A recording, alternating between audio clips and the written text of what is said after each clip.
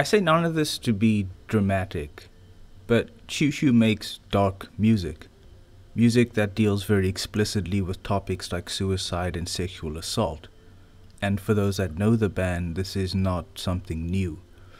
But if you are unfamiliar with the band and their music, consider this a warning of sorts. It's impossible to talk about this band and their music without delving into the deepest, darkest crevices of the human experience, and I intend on censoring as little of that as possible. But it's not their explicit nature that makes them worth talking about, it's the whole experience. I realize that this phrase is probably overused at this point, but nothing sounds like Xiu Xiu. Jamie Stewart's voice and his chosen register is entirely unique to him, and the blend of electronica, folk and noise makes for a uniquely uneven sound. It all comes together to create songs that often feel tumultuous and, to an extent, tortured. The easiest descriptor to throw onto the band would be a tag like noise pop or art pop, but neither are broad enough to really capture what Xiu Xiu does. And while it's tempting to think of Xiu Xiu as being excessive, I think they're better defined by how much constraint they show. Xiu Xiu knows when to be loud and they know when to be quiet. It's not death metal, and there's an unmistakable sincerity to all of it, even in the stranger moments. The band's catalog is intimidatingly long, but almost every album is unique in some way or the other. I can't guarantee that you'll like every one of them, but I can guarantee that it'll be an interesting journey.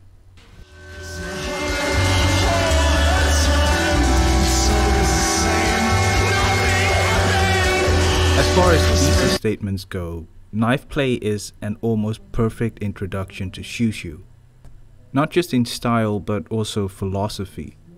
The band's sound will change in subsequent albums, but the core details presented here will always stay the same. Xiu Xiu is essentially the brainchild of one Jamie Stewart. They started playing in the local music scene and were published in a few indie music productions. It's interesting reading about the band in their infancy. A lot of what writer David Esperanza said about the band in their early years actually carries through to now. Quote, "The Western world may be infatuated with rock bands playing rock instruments alongside synths and drum machines, but Xiu Xiu takes it a step further. Fuck the rock guitars and drum sets. Xiu Xiu takes indigenous instruments and works them with programmed drum beats. It's not a let's throw all these wacky instruments together and see what happens approach either. Stewart clearly is picky about what kind of tone he's shooting for. Knife Play has a lot of discernible musical qualities to it, but it's all patched together and layered in a way that lends an entirely different feel to the album. The opening track, Don Diasco, illustrates this perfectly. It opens with clanging Chinese theater percussion and warm synth tones. Then Stewart starts singing, and we get these sharp, piercing bursts of feedback and these low-hitting drum machine beats. And through the whole thing, Jamie Stewart sounds frantic.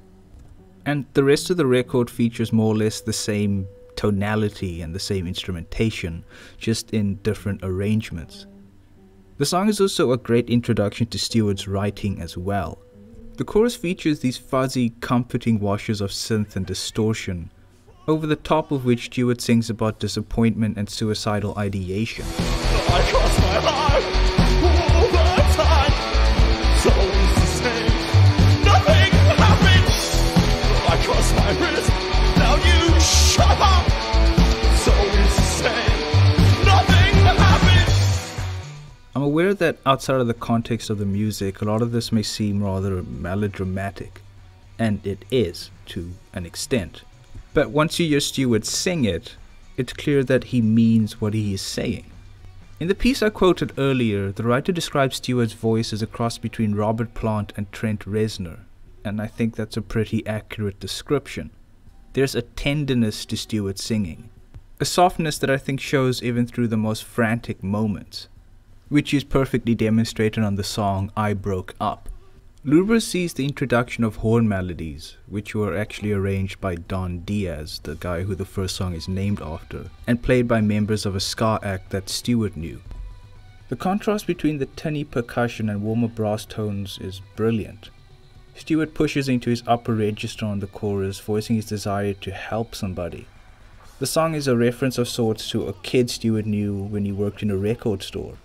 The exact details are obviously unclear, but as far as tone and texture goes, this is one of my favorites off of the album. The album can give off an impression of being rather rickety and thrown together, but there's a lot of attention to detail. Despite having been recorded in Jamie Stewart's apartment, there's clearly a lot of effort put into how the record sounds. I mean, for one, just the sheer amount of instrumentation that shows up on the record, a lot of which gets buried in the mix. There's also a notable amount of guest appearances. Don Diaz's baritone sax graces a few songs, and Greg Saunier from noise pop act Deerhoof appears in songs like Hives, a song that actually features two drummers playing simultaneously. Dr. Troll, lyrically, features this interesting confluence of situations. The song deals with Jamie Stewart's own struggles with gender dysphoria, as well as allusions to his time as a preschool teacher. The track closes out with multiple references to famous musicians and bands, with the narrator describing their personal struggles. His time as a preschool teacher would actually pay off again in songs like An Dong, the name being a reference to one of his former students. The lyrics read like a series of conversations, with the final one feeling particularly sweet and touching.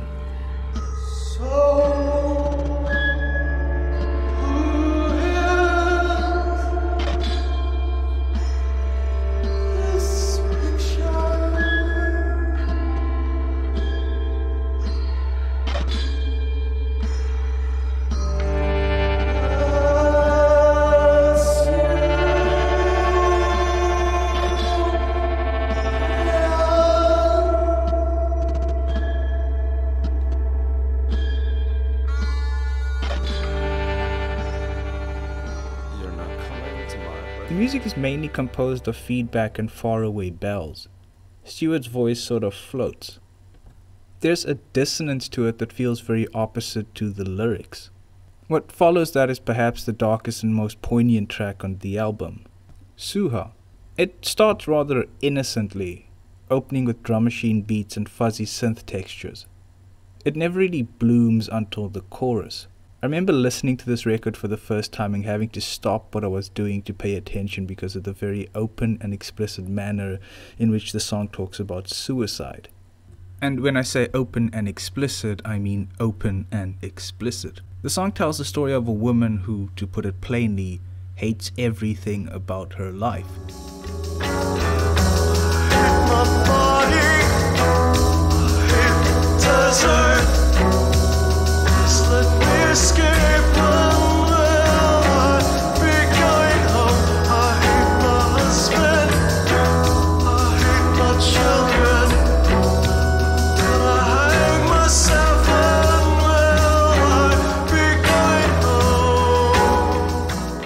The most painful part isn't even the narrator's desire for death.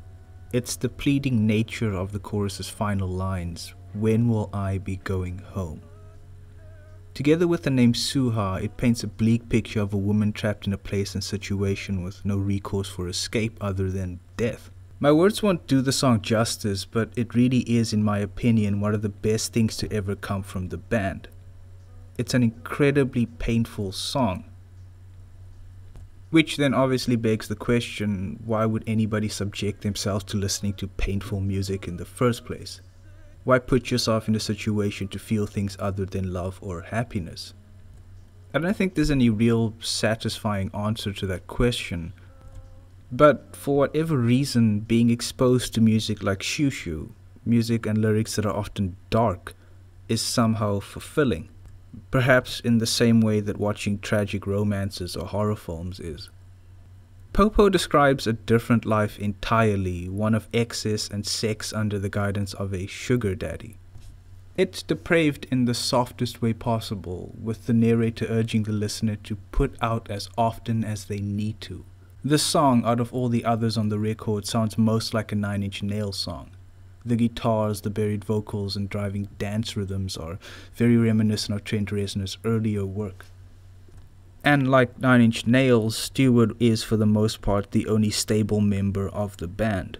Only two of the members that appear on this record would go on to appear on the next album, one of them being Yvonne Cheng. a name that shows up in the song Homunculus. The song's brittle distortion plays counter to the track's tender lyrics. It's a very open admission of adoration, be that romantic or otherwise, and there's a real sweetness to a lot of what Stewart says. Only fine, it's dumb. Don't know why I'm turning red. 'Cause I know you don't mind. The pitched piano and low harmonium notes seem to pair perfectly well, even with everything swelling as the song enters the chorus. The record closes on a somber note. Much of the dramatic and high energy instrumentation is gone, leaving only an out-of-tune piano. Tonight and Today isn't one of my favorite songs, and I wish the record ended on a higher note, but it doesn't diminish the overall quality of Knife Play. Few bands sound this distinct this early on. Not just distinct, but decisive. I think noise acts get a bad rap for being lazy, or just throwing things together, but it's clear that every word and note on this album were very carefully planned out, which all comes together to make an album of brittle highs and very deep lows. And it's not just sad music. It's visceral and exciting with layers and atmospheres that refuse to remain in line with what you expect.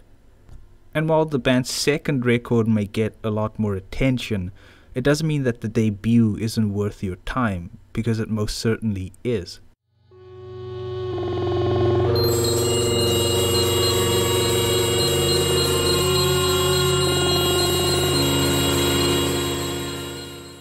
I suppose the first thing we should talk about is the album art, which features a homeless Vietnamese man holding a baby doll. The photo was taken by Stewart during a vacation to Vietnam. The uncensored cover, which I obviously can't show you, shows the man completely naked. To some degree, the cover makes sense. I'm sure there's a lot of clever parallels one could draw between the cover's sleaziness and the music on the album. But I think it says a lot more about Xiu Xiu and, by extension, Jamie Stewart. There's this perceived lack of shame and nakedness to a lot of what Xiu Xiu does. Which isn't to say that it's without artistic embellishment or exaggeration, but there is an undeniable realness to all of it. A Promise goes to a number of these dark places, more often than Knife Play. But there are brighter, more wholesome moments as well. The album opens with Sad Pony Gorilla Girl, a song about a woman engaged in an extramarital affair with a lesbian. The string melodies feel pensive. Stewart sings in a restrained whisper for the most part, his voice opening up only during the chorus.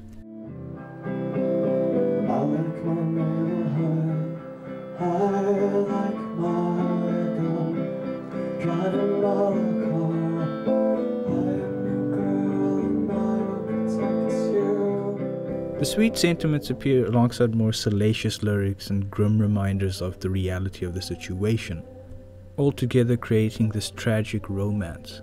I don't want to say much about Epistat Commander. It's in my opinion the best performance on the album. The track is, to put it lightly, crushing. Where Suha mentions suicide, Epistat Commander seems solely focused on it, with the narrator describing the relief that will come from death. The song feels the way the lyrics read. It's tense right from the start. The chorus brings a very real and very odd sense of climax. It's not the only song to reference or discuss suicide. Blacks is told from the perspective of a father confessing his suicidal thoughts to his son. The album doesn't shy away from discussing these really dark topics, and a lot of them are personal, which only adds to the emotional impact. Stewart throws himself into a lot of these songs, often using his own name or the names of people he knows in his real life. And again, how much of this is embellished we do not know. But I don't get the sense that Stewart is being dishonest. Perhaps the toughest pill to swallow musically, Brooklyn Dodgers is about Stewart's brother moving away at a young age. The lyrics read like a delayed farewell, with Stewart wishing his sibling all the best despite feeling pain. The music is restless, featuring this uneasy mix of clapping dance beats, sour synth melodies, and Stewart's howling falsetto. It's not the most welcoming atmosphere, but it feels appropriate.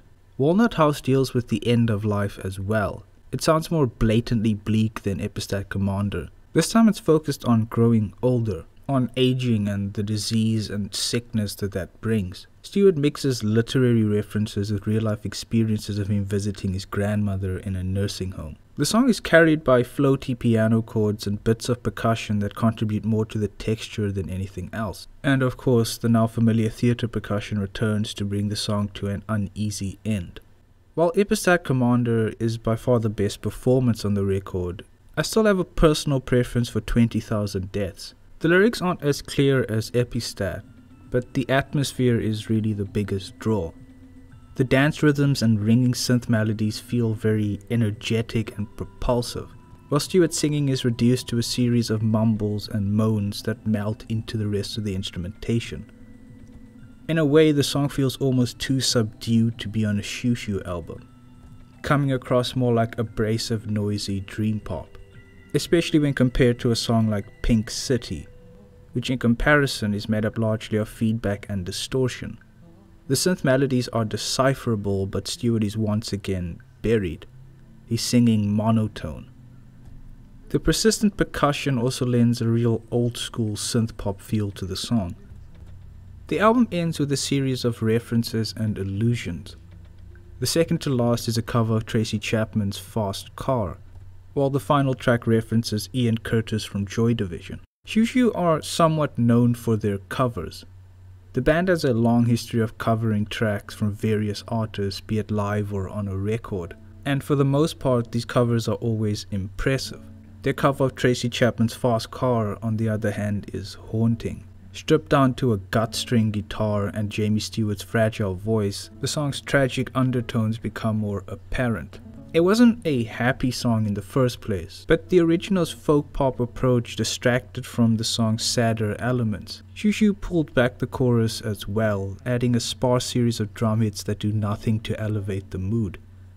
And as is common for a Xiu Xiu cover, Stewart makes the song his own, changing two of the verses to better fit his own personal situation. Convenience store becomes Eastside San Jose Child Development Center, and prescription drugs take the place of alcohol. Stewart actually talks about the song in an interview, explaining how it influenced Xiu Xiu's love of tragic storytelling. With the Tracy Chapman song, that song really very directly shaped how I wanted to write lyrics, or what I wanted to write songs about, he explained, and how I wanted them to turn out insofar as the song very specifically narrates some particular horrible things that happen to somebody, and there's no positive resolution in the end at all. Mirroring that, the album ends with no resolution as well. The final song, Ian Curtis' Wish List, features a similarly stripped back presentation. According to Stewart himself, the concept of an Ian Curtis wish list is a series of things we hope for that we know deep down inside will never ever happen. Essentially a list of things that will eventually end in disappointment. The floating synth string melodies turn violent as the song ends. A thick rumble of triangular synth washes throughout the song's finishing moments, retreating at the end to let the original melody run its course. A Promise was the first Xiu Xiu album I heard, and it still stands as one of my favorites, not just in the context of the band's discography, but overall as well. Sadness has never sounded as comfortable as it does on this album. There's something about looking at the album cover while listening to A Promise. It seems to draw everything back into context, back into the real world. There's no corpse paint or black eyeshadow to hide behind. This is a record about how life sucks sometimes. A reminder that there are people out there who spend their lives in shitty conditions. I'm not discounting the dramatic elements, I'm just reminding myself that life isn't always just rosy. I imagine that this record probably sounds different to people in those situations. Maybe it sounds cheap. Or maybe there's a comfort to be found in the record's dark, sardonic lyrics and the fucked up instrumentation. I don't know. It's not for everybody, but for some of us, shit like this means something. Touch your arm, fabulous muscles.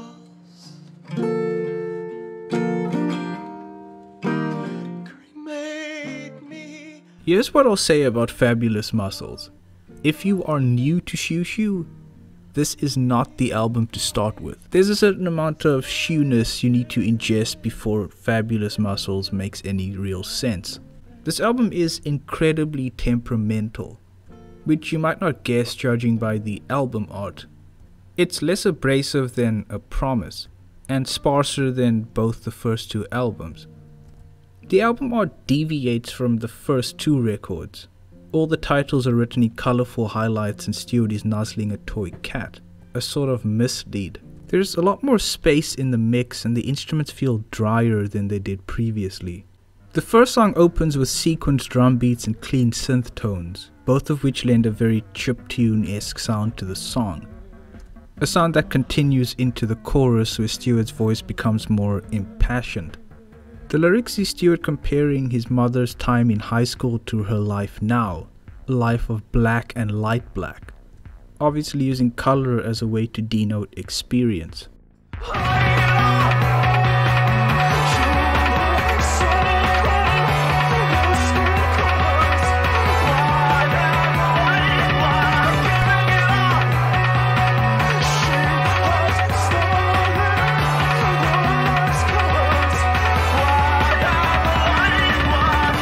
There's a lot more that can be read into the lyrics, but in a sense they feel oddly evocative.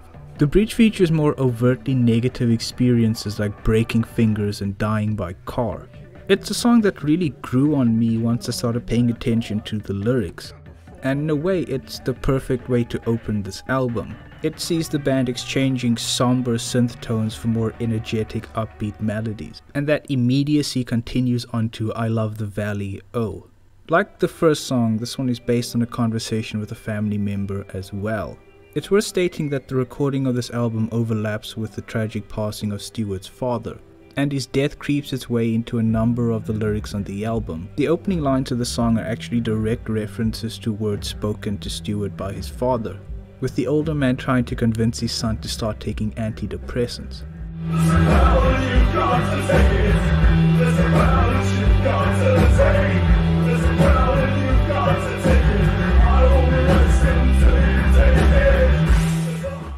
The hardest hitting lyrics are by far the repeated refrain of "It's l'histoire de la famille," which translates roughly to the history of the family. Essentially, Stewart acknowledging that the burden of medication abuse rests heavy on both sides of his family, and he describes the dysfunction this causes through images of razor blades and broken French.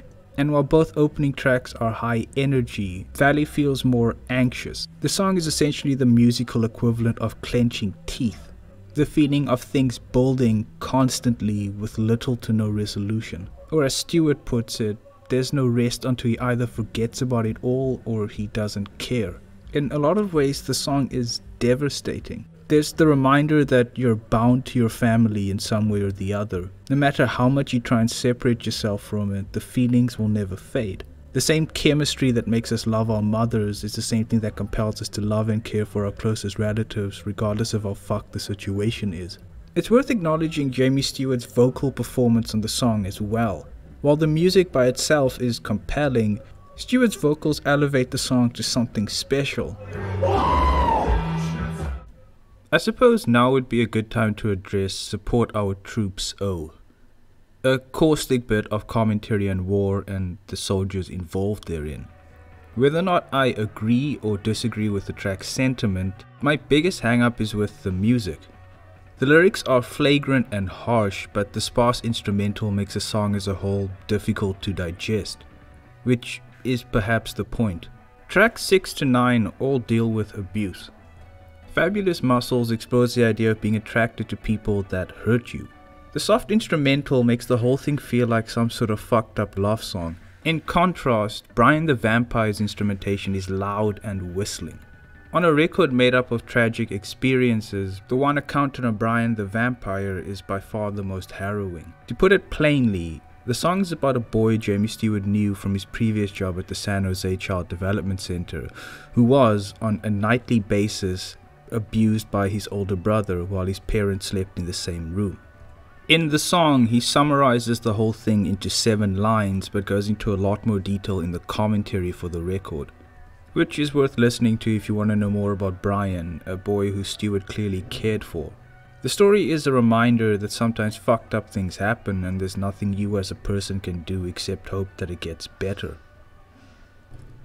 Stewart revisits familial drama on the song Niece's Pieces, where, against a background of horns and harmonium, he ponders about what the life of a girl born into a dysfunctional family will end up being. And none of it is good. The last lines are probably the most tragic. I can't wait till you realize your mommy's heart is broken. I can't wait to watch you grow up around the people who broke it. Clowntown is the catchiest song on the album. It's harder to decipher what the lyrics are about due to how specific they are. But the song itself, a poppy ballad with bleeps and cluttering percussion, is enjoyable and fun to sing along to. As mentioned before, Stewart's father's death is a focus on the record, and the song Mike deals with it more explicitly. The opening lines don't seek to hide much. Dad, what was Nigel supposed to do with your body? A life I will never understand. His false teeth were gently pressed back into your mouth by your daughter's husband. Despite being the longest song on the record, Mike has no chorus or refrains. It's a monologue of familial inside jokes and confessions of love set against a brace of textures. There are ringing synthesizers that carry the melody, but the rest of the song is composed of sharp, clanging bursts of sound, a fitting end to an album of bitterness and grief. There's very little levity to Fabulous Muscles, and it's a hard listen at points, but certainly not something you'd want to skip.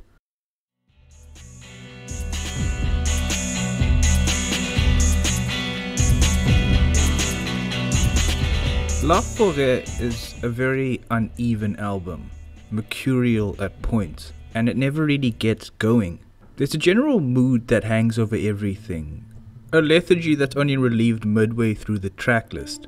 This isn't to say that it's not good, but it feels avoidant, obtuse, and offers very little hand-holding. And the first track encapsulates this perfectly. It opens with acoustic guitar and singing, with some chimes and strings appearing deeper into the song. The mood is depressed, and the song is difficult to listen to. There's no engagement here, nothing that really sucks me in, which is not true for the second track at all. Muppet Face's steady rhythms and synthetic bell melodies are immediately infectious. In classic Xiu Xiu fashion, the chorus is energetic and loud. In the same breath, the song references the death of a cat and Jamie Stewart's shame. And once again, I have no concrete ideas about what the song means. I do appreciate the many religious allusions Jamie uses to describe his shame, stabbing my hands like a savior being a particularly powerful image. Track 3 brings another dip in energy. The mood sours a lot more.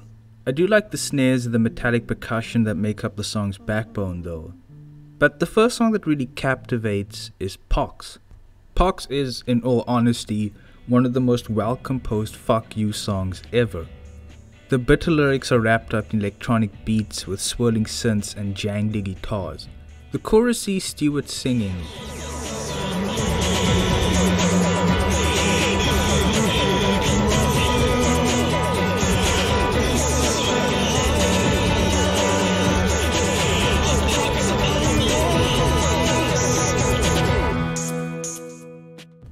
The music video for the song plays on themes of domestic violence, but the lyrics themselves make references to nature and various locations in rural California, suggesting some sort of environmental or conservationist theme. Or perhaps the song is written from the perspective of native Californians battling with European settlers. Either way, it stands as a brutal rebuke. Things dip once more with the song Baby Captain, only for it to take a more dramatic upturn on the song Saturn. This time Stewart aims his anger at then-President George W. Bush, with Stewart referencing the well-known image of the god Saturn eating his son. The song is unapologetically violent. Stewart himself has said that the song is about, and I quote, wanting to rape President Bush to death. The next highlight on the album for me is the song Ale. It's a slow, patient song that relies on very little to get by. just clarinets and a few hits of percussion. That and Stewart singing. The whispered refrain of shut up, rises in tone as the song progresses, with tension building and finally dissipating at the song's end. The lyrics describe an unpleasant situation. Again, there's hatred aimed at somebody, and as before, the bitterness is covered up by depression. The low mood continues into the next songs as well. Bog People is a song that emanates nihilism to its core. It opens with frantically strummed acoustic guitar, muted percussion, and off-key keyboard notes. The song is best summed up by the following lines.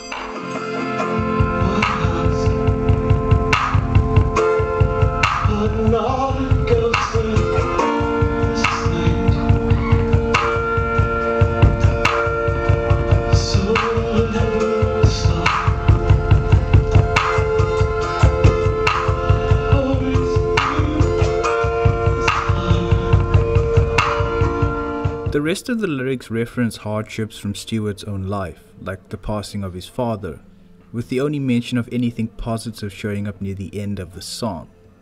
The chorus is tense, with Stewart seemingly accepting that there's no point to questioning why everything is so bleak, and instead, just begging for it to let up. The song's title, Bog People, refers to dead, decomposing bodies found floating in swamps. Interestingly, the song that follows it, Dangerous You Shouldn't Be Here, tells the story of a young girl who drowned and her parents subsequently committing suicide. It's dark in a way that Xiu Xiu hasn't been up until then. The droning instrumentation and the mention of witchcraft lends a mystical quality to the whole thing. The most biting portion, fittingly the most realistic, comes near the end where the narrator describes lacing wire around their neck. The song ends abruptly and flows near perfectly into Yellow Raspberry. The instrumentation drones similarly. The song serves as a meditation on debauchery and the mundane, with Stewart questioning, what has changed as you tell you doll cross cactus hello, in between describing beating off to escort pages and dressing like a bunny. In a general sense, the song acts as a fitting end to a depressing album. Foret has been, in my experience, one of the most difficult Xiu Xiu albums to listen to, particularly because of the mood. There are high notes like Pox, but the majority of the record is dark and, to an extent, dreary. What I can say in support of the album though, is that the low notes hit pretty damn low and will definitely force you to contend with some dark truths. Though this is all you'll ever get, it would be a strange life. The Air Force swings the other way. Whereas the previous record was subtle and understated, the Air Force is immediate and bold, even in its quieter moments. The album opens with piano keys, muted and heavy, then percussion, roomy and bright. Stewart then self-deprecates about appearance. The words feel very innocent and youthful, like an overheard conversation between a high schooler and his lover. The production feels less claustrophobic. Each instrument is sequestered and left mostly untouched, another change of pace from the record that preceded it. It serves the album well, making the percussive hits and synth stabs more impactful. The album's innocent nature reveals itself once again on the song Hello from Hugh Clare. This is the first Xiu Xiu song with somebody else on lead vocals. Band member Carolee McElroy's voice is soft and precocious. The lyrics seem to be sung from the perspective of a woman wishing to be seen as a strong, independent man who can pay their own bills and untuck what needs to be untucked. But the album's first and perhaps biggest highlight is the song Vulture Piano. I'd have no trouble in counting it amongst my top 10 Xiu Xiu songs. It's a classic. Quiet verses that launch into rhythmically and harmonically moving choruses. The song is simple and the lyrics, though somewhat vague, clearly deal with sexual assault. The images Stewart recalls are vivid. Creased and unclean, I hiss slayed by God.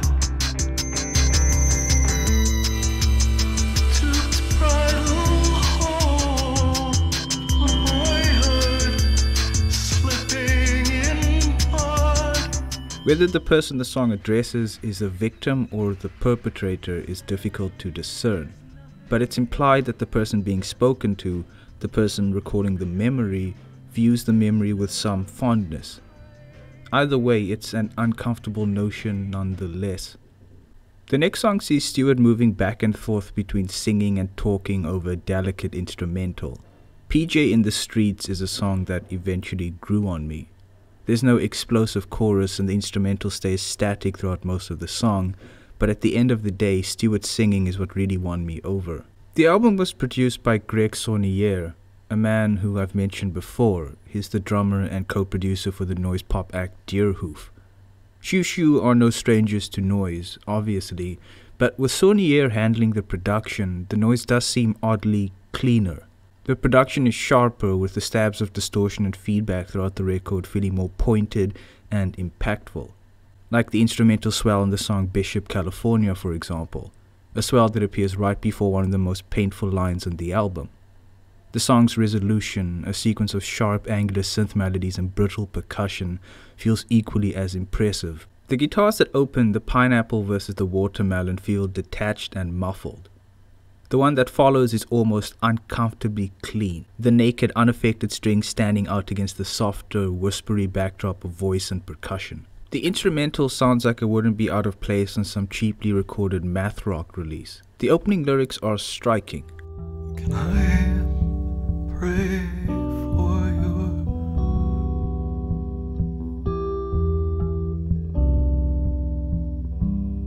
return?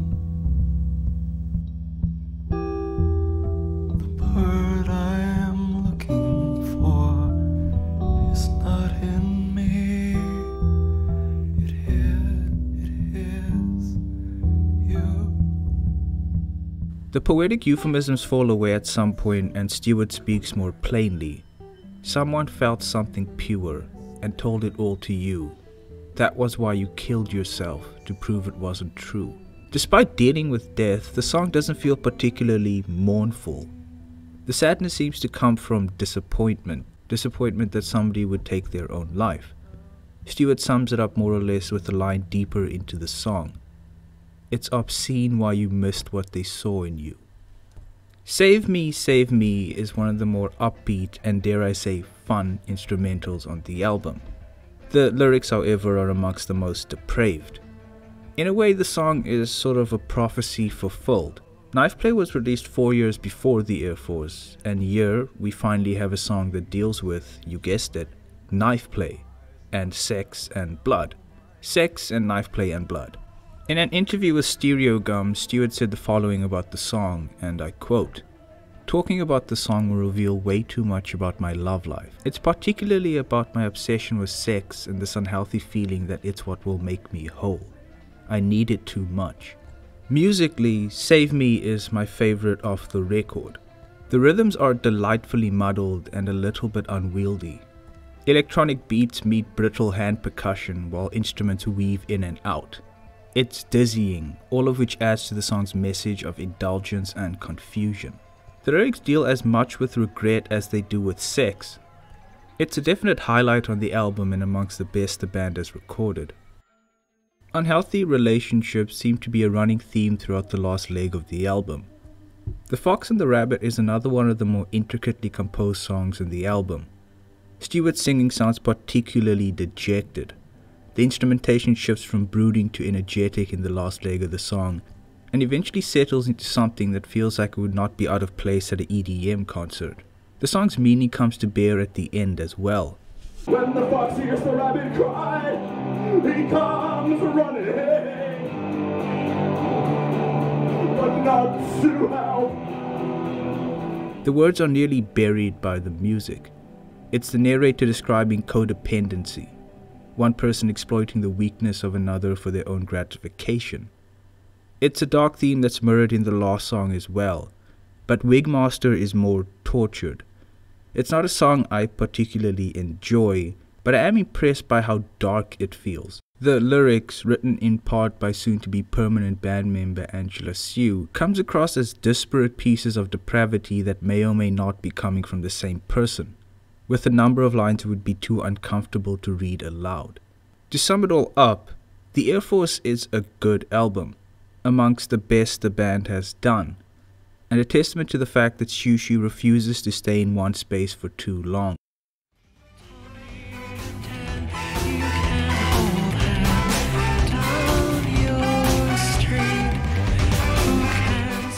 Women as Lovers presents another jump in fidelity. Everything from the music to the album cover feels sleeker and glossier.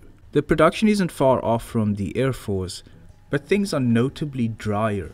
It's a weird dichotomy, with everything feeling both expensively produced and cheaply recorded. The horns that appear all over the record creak and squeal, and the percussion sounds bony, with so little reverberation that it could have been recorded on a cassette. And the same remains true for most of the other instruments. The album definitely stands out in that regard. Like the Air Force, the songs feel like they've been glued together, rickety and held together by Stewart's vocal melodies and the occasional synth line. Stewart more or less carries the opening song on his shoulders, with his voice adding a lot of necessary warmth and color to a sparse and understated instrumental. The horns that appear at the end of the song are piercing for that same reason. But there is something charming about the stilted vocal rhythms. Track 2 is busier but equally as crisp. The hats ring out with a satisfying crash and the whole song sounds very garage rocky. It switches between frantic verses and calmer refrains, in essence classic Xiu Xiu. The band's use of Asian percussion and feedback date back all the way to the debut, but the presentation on this album is somewhat different. In some ways it makes things sound even more immediate than they have before. If you've ever been in a small venue with the live band blaring away, it's more or less that same sound, naked and unpretentious. In truth, it's part of why I have difficulty with this album. I kinda liked the fuzz on the previous records. Without it, things sound colder. But the songwriting's still there, and that's by far the record's most redeeming quality. The sing-along melodies and anthemic choruses. No Friends Oh is a song that seems almost too cheerful for its subject matter.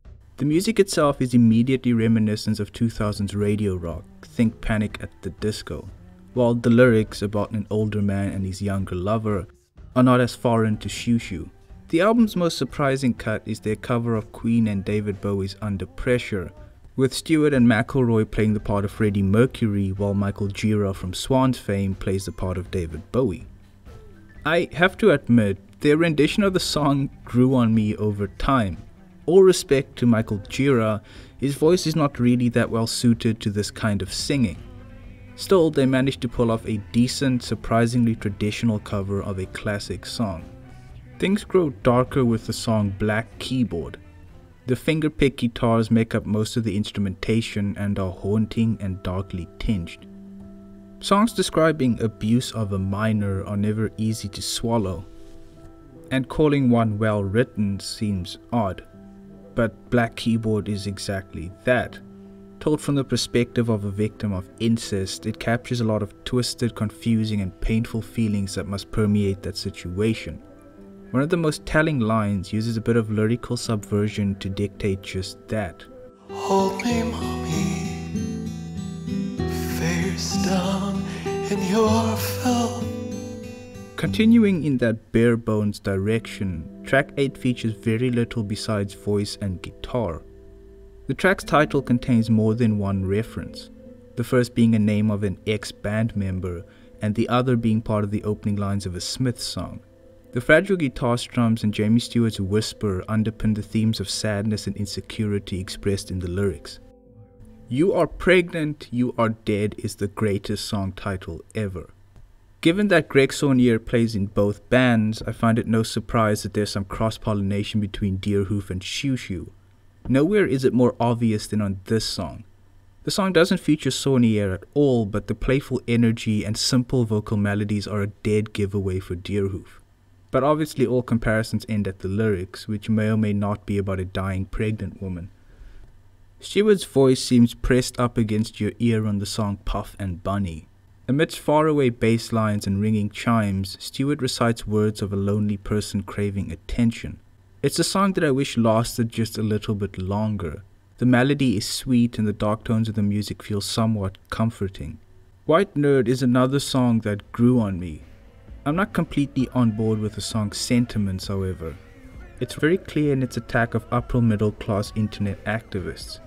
Stewart has never been shy about voicing his beliefs and opinions, be they political or otherwise, and for that reason White Nerd is not that surprising. But it's not the easiest pill to swallow. It does help, however, that the song itself is catchy. The album finishes strong, with my favorite track appearing right at the end.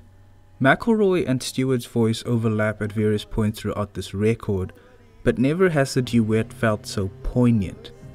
The music swells in the chorus and the pair conjure history with the mention of the year 1948. The synthesizers, at points off-key and disruptive, squeal while they sing, and the record's darkest moment is captured by the words,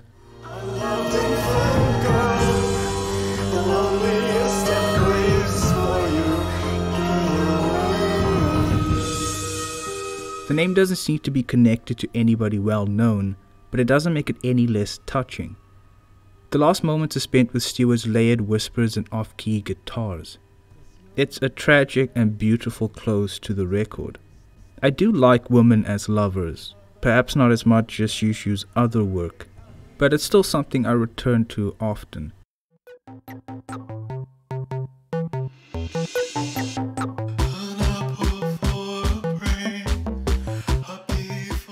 The title track to this album, Dear God I Hate Myself, is overall a good representation of the band's ethos. Self-deprecation, dance beats and upbeat attitudes. An ethos that Stewart elaborates on in a Pitchfork interview, stating, "The very first night I ever wrote and recorded a Xiu Xiu song, I'd gone to this terrible dance club in San Jose alone on Christmas night, as pathetic as that is, and I'd come home alone after feeble attempts to pick someone up. Xiu Xiu came from feeling stupid and lonely and then wanting to dance it away, but having the club and its music only magnify that stupidity and lonely feeling. Dear God is more straightforward than Women as Lovers, and feels like a throwback to some of the band's earlier work. There's not much obfuscation. This may be a testament to how much Xiu Xiu I've heard over the last few months, or it may be a representation of a certain lack of remorsefulness on my side, but I didn't flinch the first time I heard the opening lines to Grey Death.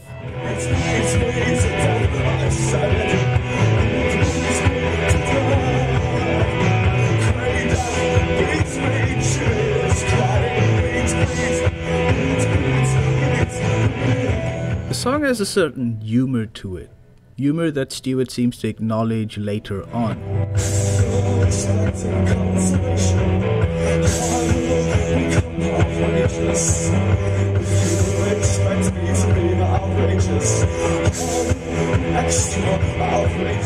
The production is also notably rougher than before, the album sounding gritty and angular at points.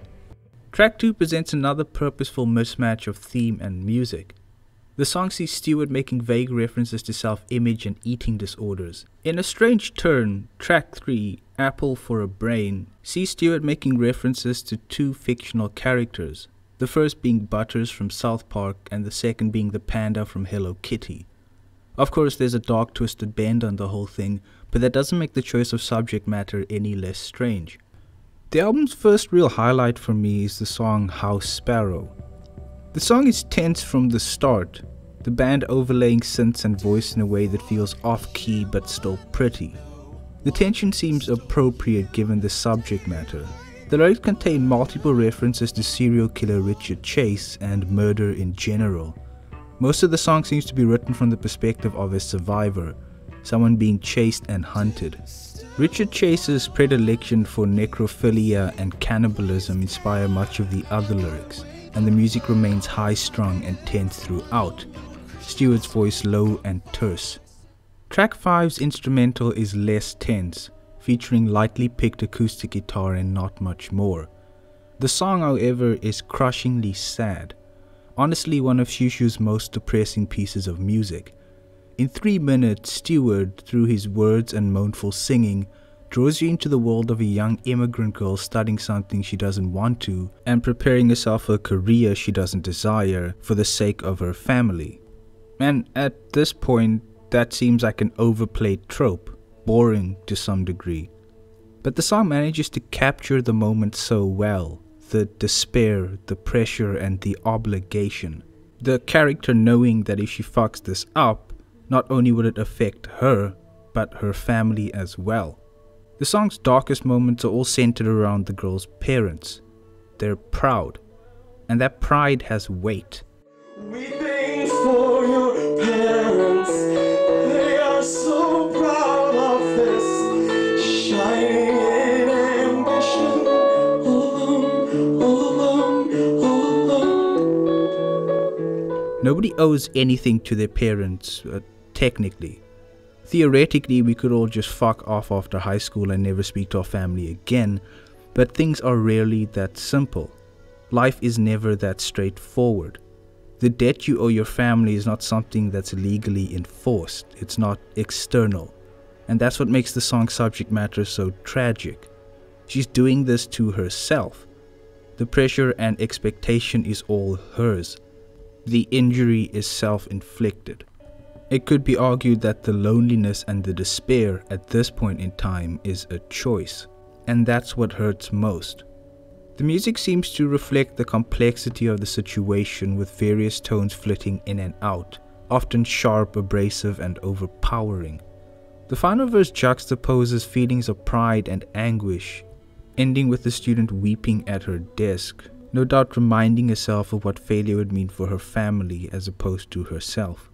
Ironically, the song "Dear God, I Hate Myself" brings a much-needed upswing in the mood. The song's simplistic and instantaneous lyrics are balanced by busy instrumentation, a mix of programmed and hand-performed elements that blends together to create a noisy piece of acoustic electronica. This is perhaps the only correct way to present self-loathing. Any other way and all this would seem very melodramatic and unnecessarily bleak. The energy continues onto the next track, Secret Motel, a flurry of analog synth tones and drum machine patterns. The Fabrizio Palumbo retaliation is a mess of metaphors relating to sex, sin, and pain that I have difficulty deciphering. It precedes the album's most surprising cut, a rendition of the Appalachian folk classic Cumberland Gap. The band plays it pretty straight with very little deviation, and in a way it's quite charming. The album's penultimate track, This Too Shall Pass Away, is an uncharacteristically affirmative dance song about not giving up. The lyrics are littered with morbid imagery, but the chorus is hopeful and offers a valid piece of advice. The record flows very easily. One could argue that it lacks in certain specific qualities, but the good parts are good and the high parts are high. Even now on re-listen, the parts I didn't like are growing on me. And the band's embrace of high-energy electronics will continue onto the next album in spectacular fashion.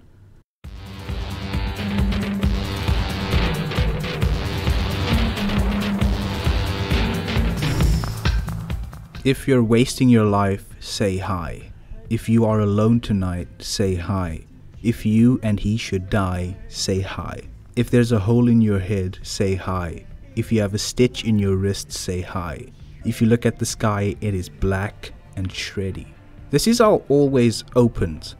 Hi presents itself as a sort of anthem for misfits and misanthropes, a rally cry for the average Xiu Xiu fan, I imagine. On paper the words come off as sarcasm, but there is sincerity to it. Jamie Stewart clearly has an idea of the sort of people who connect to his music.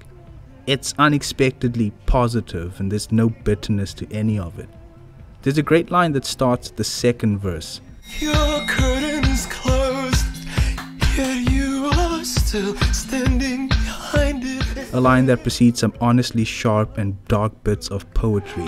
If your body is quit and you forego reciting in it, graffiti lacing your tongue, broken hearts will shine forth. The song pays homage to an array of misplaced, misunderstood, and troubled individuals. Bulimics, the suicidal, the depressed, and the kinda creepy. The uptempo dance beat sounds like something from an LCD sound system record, with Stewart displaying the same talk-sing mannerisms as James Murphy. It also sets the mood for what may be Xiu Xiu's most hopeful album. And I say that knowing that there's a certain amount of salt that goes with that statement. The feelings of solidarity extend onto the next song, Joey's Song. a song written to and about Stewart's brother. The song intersperses tense bits of choral singing with more light-hearted 80s-esque synth-pop. There are heartfelt moments throughout the track, with Stewart reminding his brother that regardless of how fucked things get, he will always be waiting. It's probably less accurate to label Beauty Town or Honeysuckle as positive songs. Both songs deal with difficult subject matter. Beauty Town deals with regret and bad memories, and Honeysuckle with disillusionment. But neither sounds particularly despondent, especially by Xiu Xiu standards. Honeysuckle is also notable for being the first Xiu Xiu song whose lyrics were written entirely by somebody other than Stewart. Angela Xiu's singing is charmingly amateurish, and along with the synthpop instrumental, distracts from the existential sting of the lyrics. I Love Abortion is almost comical in its presentation. The song is an obvious jab at anti-abortionists, with Stewart presenting a different take on the subject. Once again, surprisingly, this is a positive song. Stewart sounds unhinged and manic. The music deviates from the previously synth-heavy tones to more industrially tinged textures. Saw wave bass, snappy synths, and tense rhythms.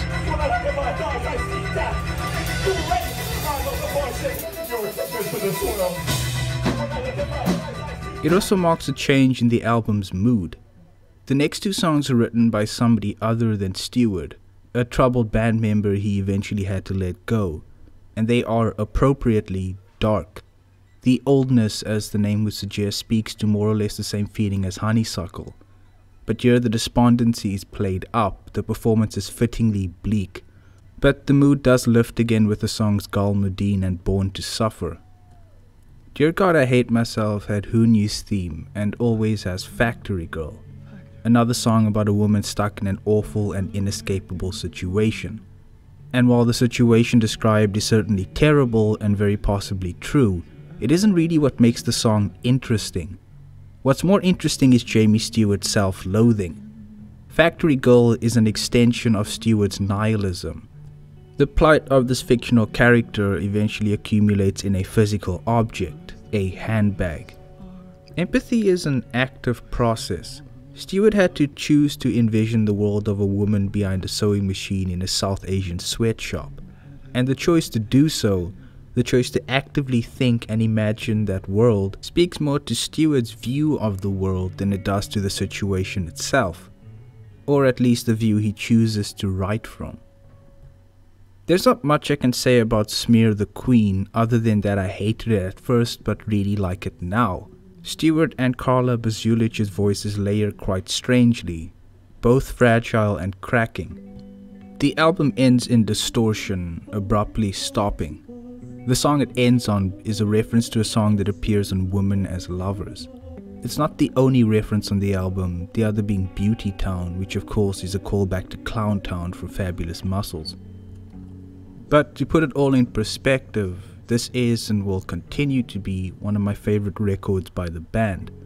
It's an album where every track is, at the very least, engaging, and something I return to quite often.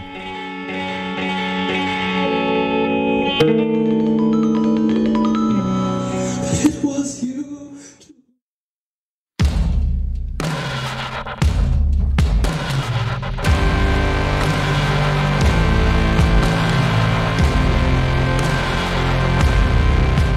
I'm going to be honest here.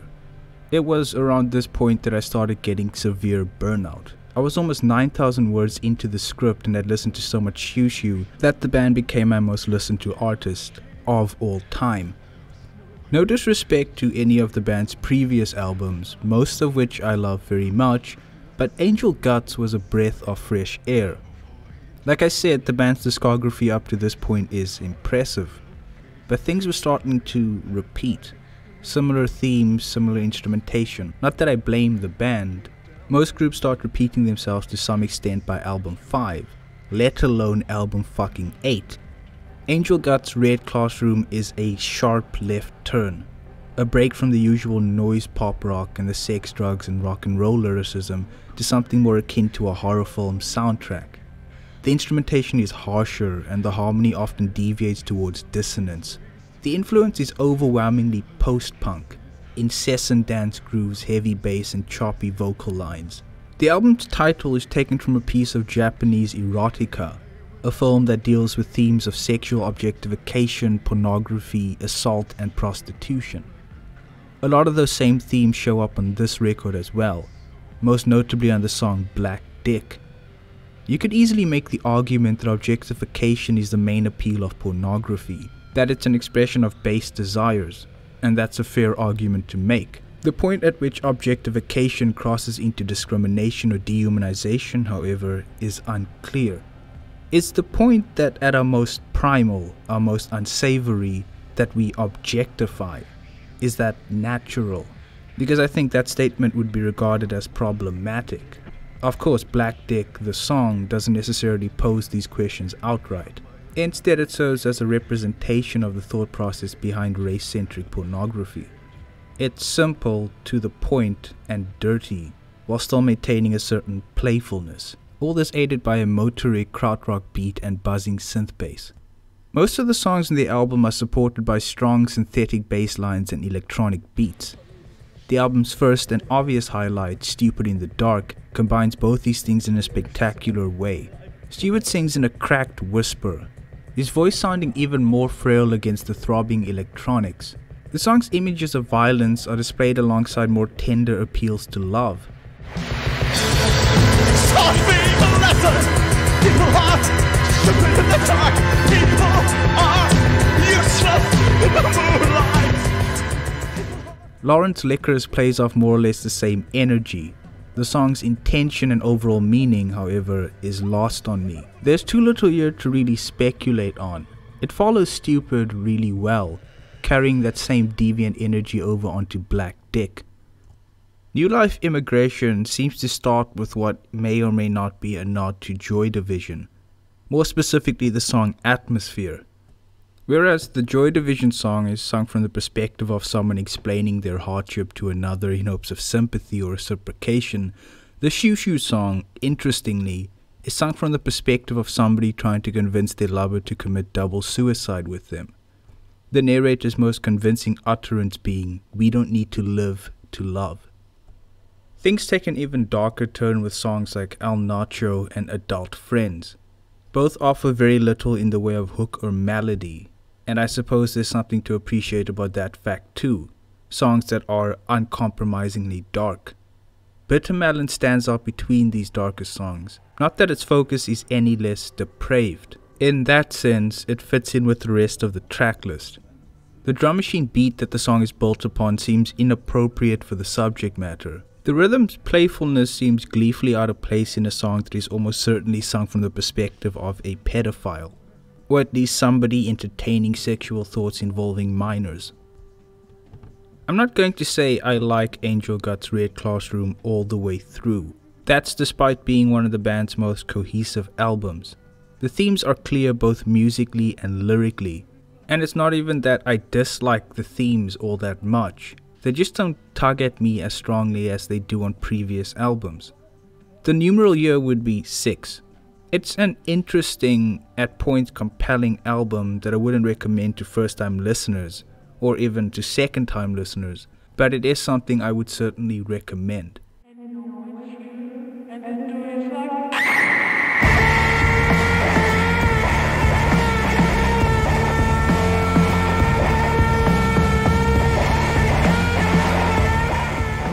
At first glance, it may seem odd that the band would choose to cover the music of Twin Peaks. It's a left turn in their track list for sure, but it also makes complete sense. The band loves doing covers, and it was just a matter of time before they committed to doing a longer, grander project. But still, I don't think anybody expected this one. Xiu Xiu's twisted and volatile nature weaves well with that of Twin Peaks. They play a lot of the instrumental songs fairly straight, like their reinterpretation of Aubrey's Dance turning into a slightly twisted, slightly creepy piece of lounge music. I wasn't that big a fan of the originals, so the interpretation didn't really compel me all that much. But I'm a lot more impressed by the band's interpretation of Blue Frank / Pink Room, which they twist into a noisy, bluesy stoner rock song with some of Stewart's most interesting guitar playing.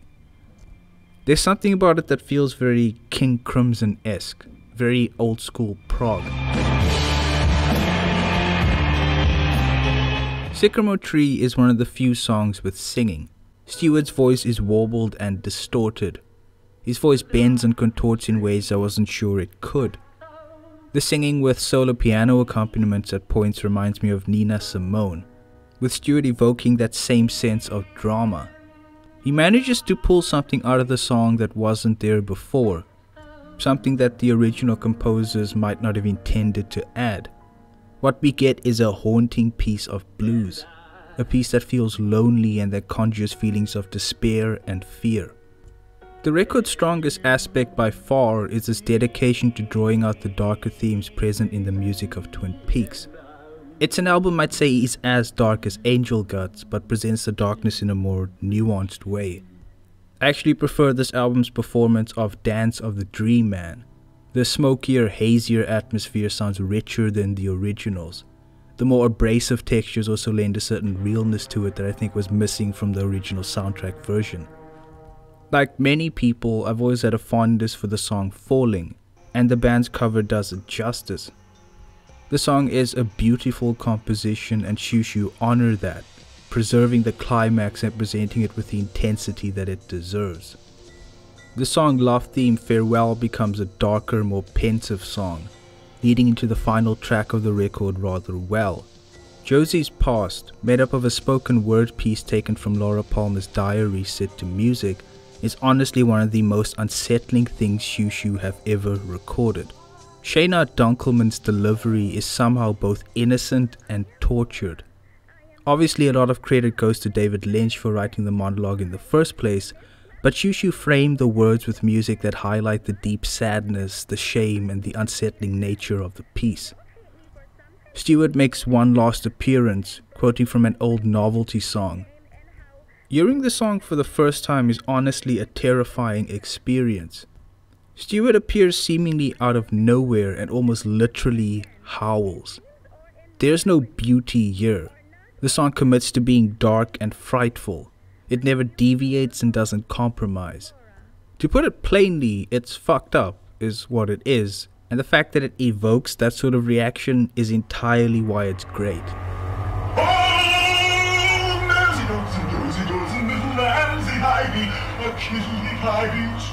It's interesting that the band's darkest albums follow one another back to back. Both are concept albums and both embrace themes of violence and sexual depravity. Where this album wins out is how it balances those dark themes with softer bits in between. It plays with contrast more effectively, making the more depressing, demented moments feel even worse. Believe it or not, for a long time this was actually my favorite Xiu Xiu album. That may no longer be the case, but it's still special to me. There's this interesting mix of nostalgia and wonderment that this album evokes, and it's one of the few pieces of music that I would consider genuinely frightening.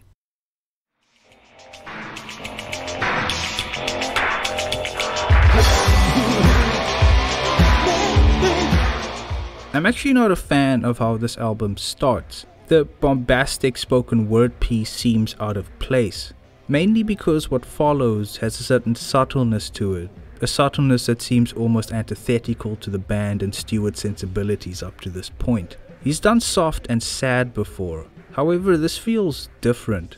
The album is bright in parts and there's still a healthy amount of feedback and distortion, but the abrasive edges appear to be sanded down, and it's certainly more traditional in its approach to songwriting. Even if there are moments on this record I do not particularly like, they're very easily and very quickly overshadowed by the brilliant ones. The synth-pop throwback Wandering is the first standout on the album, with its throbbing electronics and layered sing-song choruses. The harrowing synth lines and the off-kilter group vocals, however, pull it back into that nightmarishly pretty territory that Xiu Xiu so comfortably occupy.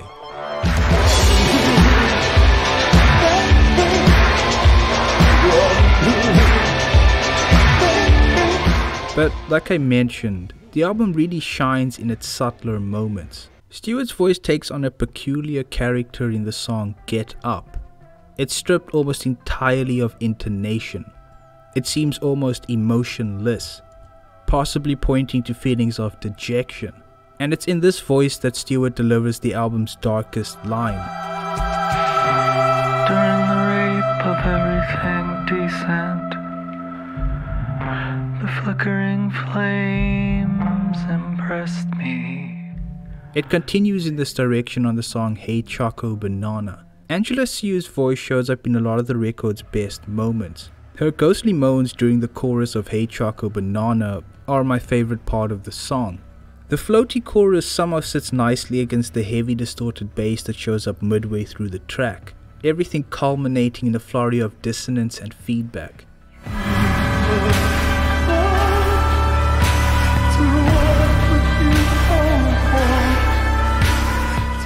Jenny Gogo sees Stewart reciting a series of oxymoronic statements over a slow, plodding electro-pop instrumental. The final moments of the song are blissfully busy.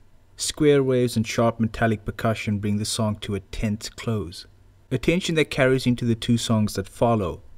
The better of those two, At Last, revisits the subtle electronica of songs like Wandering. The song seems to describe relief that follows an anticipated moment of pain, the feeling that what happened, however cold or terrible, is finally over. I wondered for a long time why it took me this long to really grasp this record. Foret is the quietest Xiu Xiu album. It's still abrasive and loud at points, but it's an album best heard in the moment after things have come undone. It's a grief record, something I think is perfectly encompassed by the second last song, Petite. There's a particularly moving moment in the song when the cello enters, its movement seemingly twisted and misshapen, and Stewart's voice, clearly pained, sings the chorus.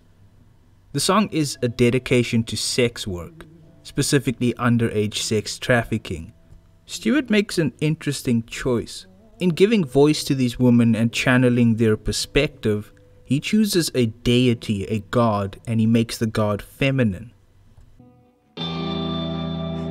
It was, not my aim to be a slave, but gathered once she does.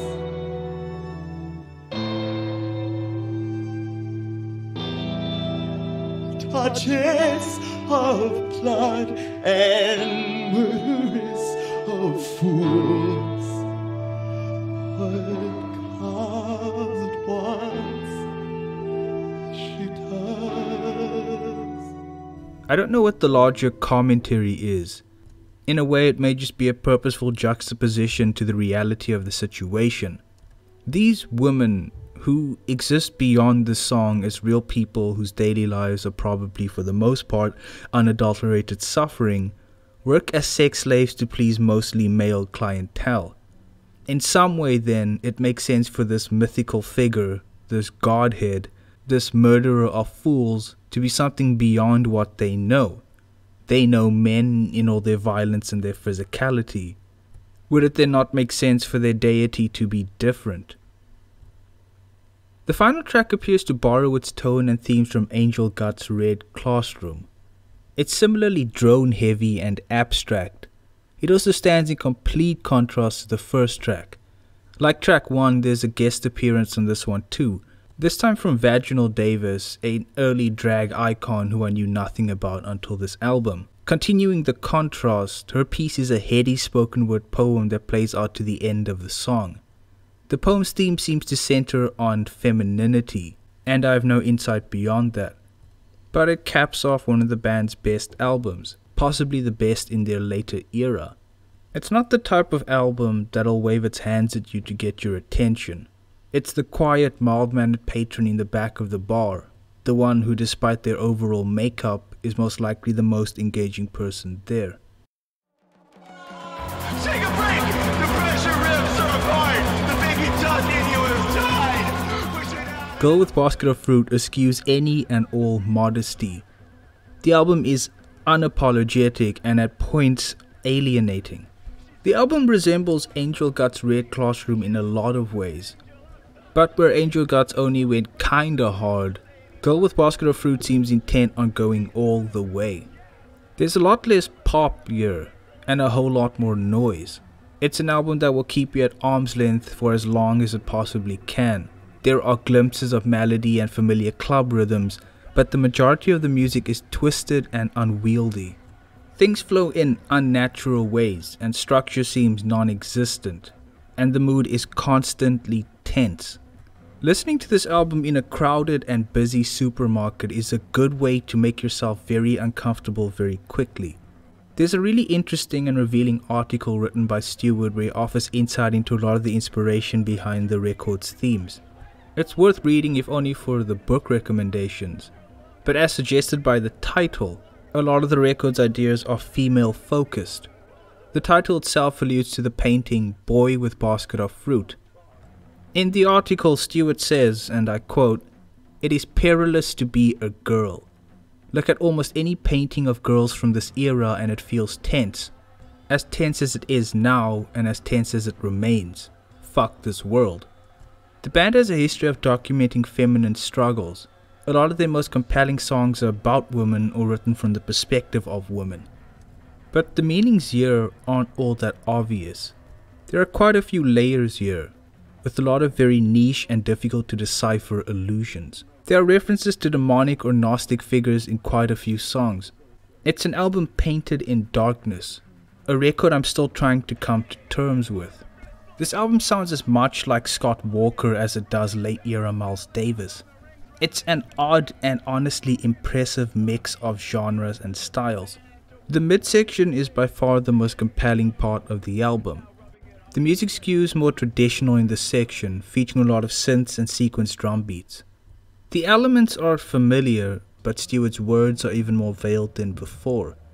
There's a strange and almost mystical quality to a lot of them. For example, the final moments of the song The Wrong Thing. Cynthia on the throne, all the cubes and squares go home.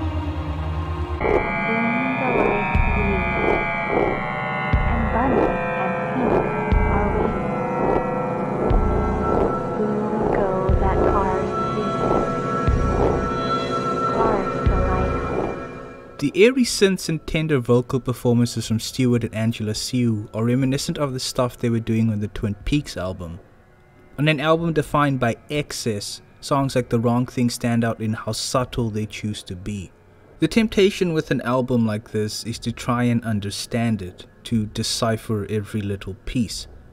But I would argue this album is best just experienced. There are obvious layers and room for deeper thought, but the album's strongest qualities are surface level. It taps into something primal. At its core, I believe Girl with Basket of Fruit is just a twisted dance record. There's clearly still a dedication and admiration for rhythm.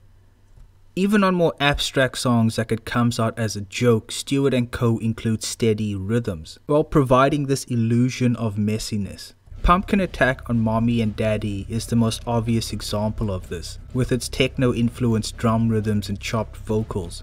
I think it's the most fully realized version of the sound the album is going for. Stewart's voice is mostly absent from the song. What we have is Angela Xiu. The lyrics make multiple references to animals, pigs mostly, and also a Korean folk story involving a bear and a tiger. Stewart does note that many of Angela Xiu's lyrics were improvised while she was drunk, and a lot of them come out as unintentionally sweet and funny. The record ends on a soft note, a song featuring Oxbow frontman Eugene S. Robinson and made up entirely of electric piano and double bass. The relationship described by Stewart and Robinson is very clearly unhealthy. I've shown I don't need it to be fair. I think I've shown you I don't need you to be kind. Just let me pretend I'm There's an interesting and moving contrast between Stewart's melancholy and Robinson's anguish. It's a strange and welcome way to end the album. If I had to sum up my thoughts about Girl with Basket of Fruit, I'd have to make it clear that there's a lot I like about the album. I think it's an oddity in the catalogue of a band that seems to reject any amount of normalcy. It's impressive that the band would choose to deviate this much, this deeply into their career. At the very least, it's an interesting experience. Maybe not as enjoyable of an experience as listening to something like Forget, but enjoyable nonetheless. Eyes you have shown, I don't need it to be fair.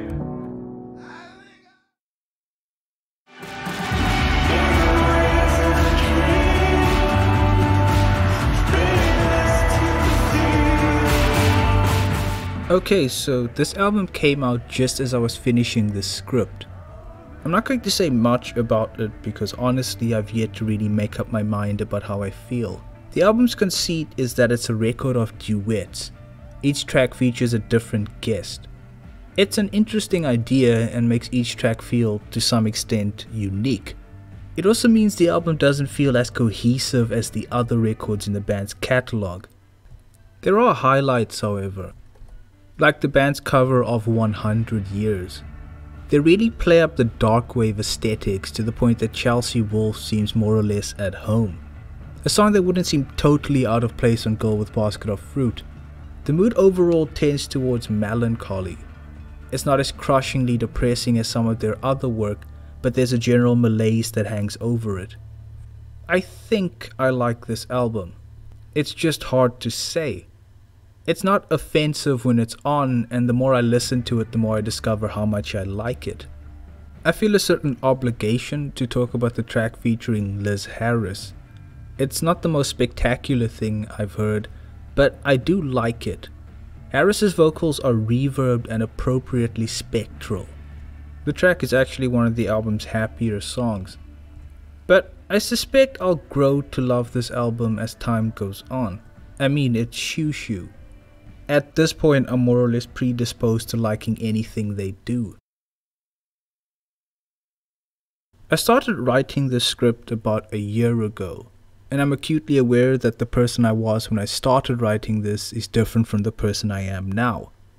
In the last few months, I've graduated, gotten a job, and been forced to grow up in ways I didn't expect. And a significant amount of the music I listened to while this was happening was Xiu Xiu. When I started listening to Xiu Xiu, I remember being taken aback by how dark all of it was. I used to not listen to A Promise just because I knew it would put me in a mood. I think some of it frightened me because it seemed so foreign, so adult. Like these were real people problems. Maybe not 100% applicable to everybody, but the overall message seemed clear. Sometimes life just fucking sucks, without any proper reason or satisfying explanation as to why. There are people born into hell who will, unfortunately, die there too. There's a Stewart quote I brought up earlier where he's talking about the songs he wanted to write. Songs that very specifically narrate some particularly horrible things that happen to people with no positive resolution to it at all. It's hard for me to fully understand why music that seems so decidedly nihilistic would seem so appealing during the most hopeful and happy periods of my life. Regardless, it's what I needed in that moment.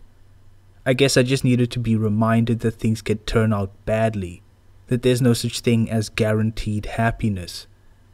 And this isn't just sad music, it's not just emo. Those things feel removed from the situation. There are added layers to that sort of thing. But with Xiu Xiu, things tend to feel stark and real. Their art is cold and harsh and forgoes the listener's need for comfort. And I don't know why that appeals to me. There's a lot of Chinese theater percussion in Xiu Xiu's music.